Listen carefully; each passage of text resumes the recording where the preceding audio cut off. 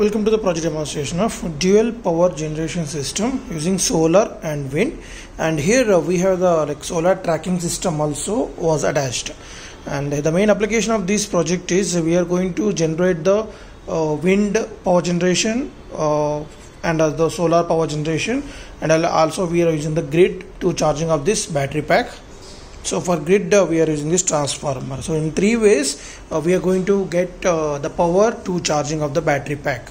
So in this one we have the extra feature like solar tracking system also, which is used to track the sun position whenever the sun traveling from east to west. Then with the help of these two LDR sensors we are going to identify the position of the sun and always placing this solar panel perpendicular to the sunlight. So that will be achieved with the help of DC motor, and which will control through this Arduino Uno board, which is continuously check the sun position with the help of this LDR sensors and control the DC motor to place the solar panel to the sun always. And here this is the main charging unit.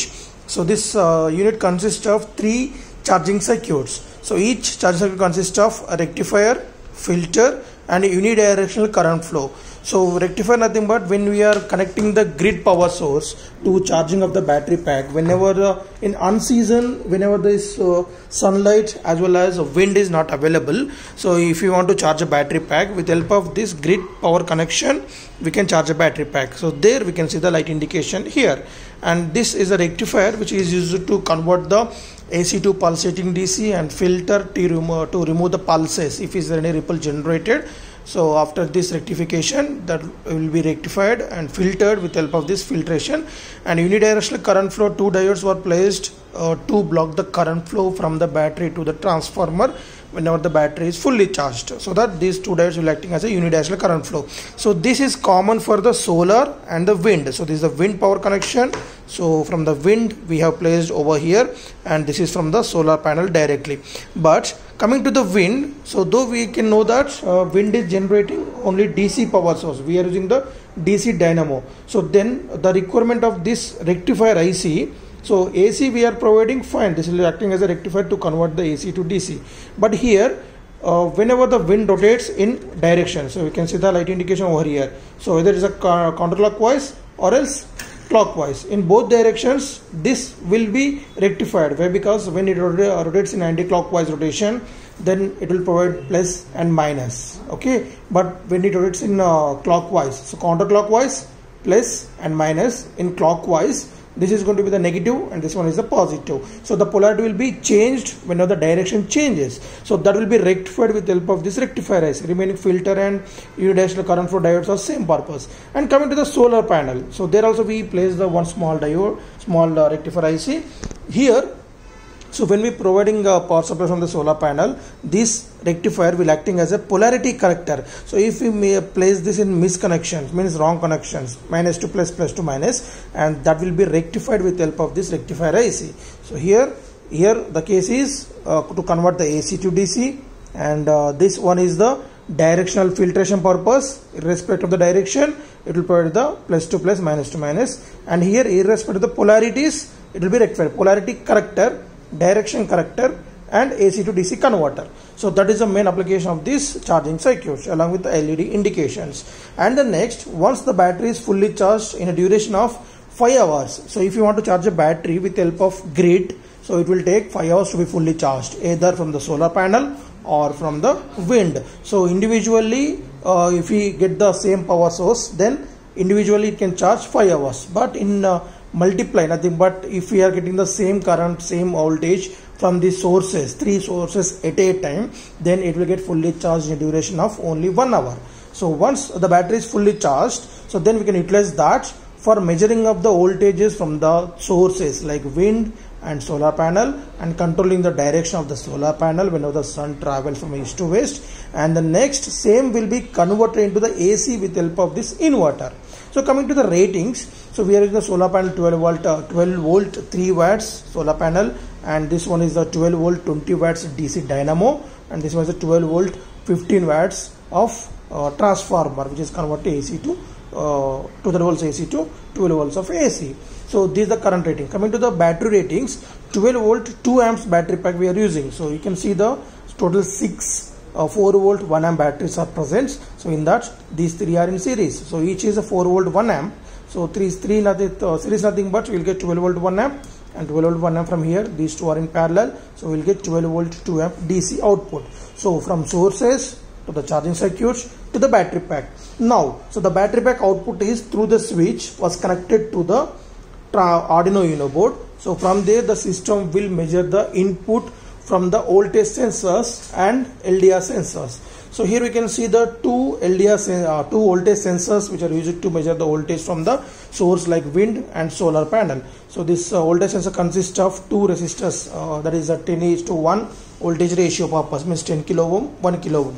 Across 1 kilo ohm we are going to measure in the voltage, and that is input to the Arduino Uno board. So whenever the input voltage is 12 volts, the output from this voltage sensor is 1.2 volts, because we are dividing that in 10:1 voltage ratio.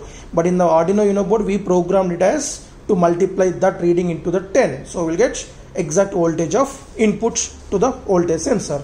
And another input is limit switches. So you can see this red and black one is the limit switch, and here also one limit switch which is used to limit the rotation of this DC motor whenever the east to west rotation. So it has to inform that at which position the solar panel was placed and locked.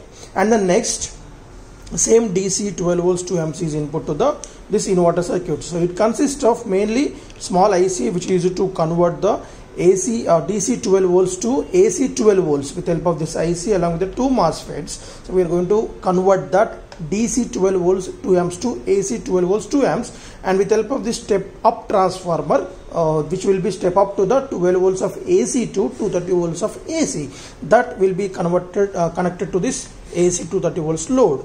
So these are the main features of the project. Is, as we discussed, sources, the wind, solar and grid, to the charger circuits, from there to the battery pack of 12 volts 2 amps, and from there battery pack to the inverter, so which is used to convert 12 volts of DC to 12 volts AC first stage, and then that is the inverter stage. Next is step up stage, which is used to 12 volts of AC to 230 volts of AC to this load directly.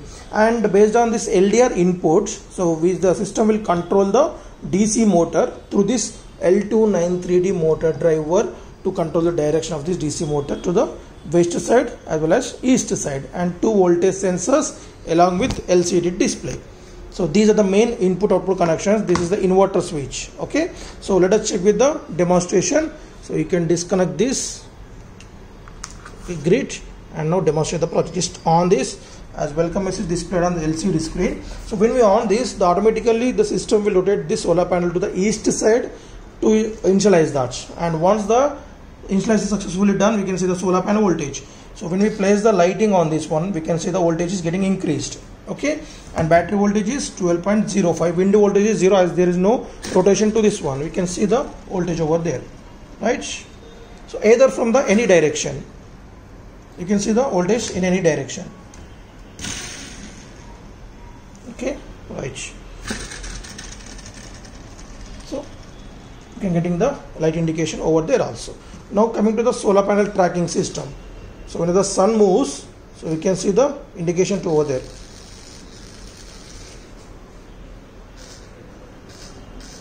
So sun stops automatically, DC motor cutoff stops. So when sunset was done, that limit switch will inform to the Uno board about sunset was done. So when it touches the limit switch, then automatically come back to the east position, and it will wait for the sunrise. Once sunset, come back to the east position. This is the continuous process along with the voltage measuring and sun tracking system in dual power generation state, right?